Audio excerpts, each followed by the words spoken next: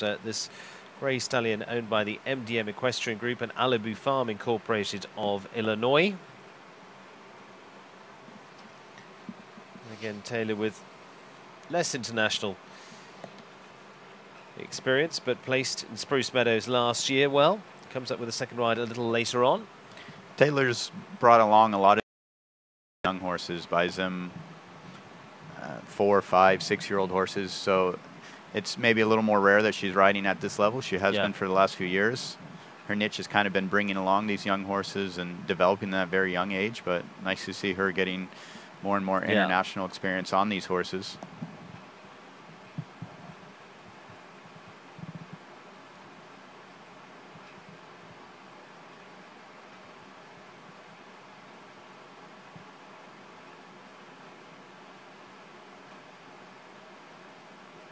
And that, I mean, I expected. I mean, that line's riding well. I expected more to be tougher than that. It's riding better than I thought. It walked quite a short 5. Yeah.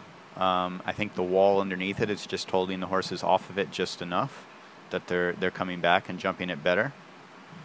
That vertical that she just rubbed, fence number 10, I thought would be a bigger issue. It's on a flat 7, but the horses are getting up there early. The Liverpool on the backside.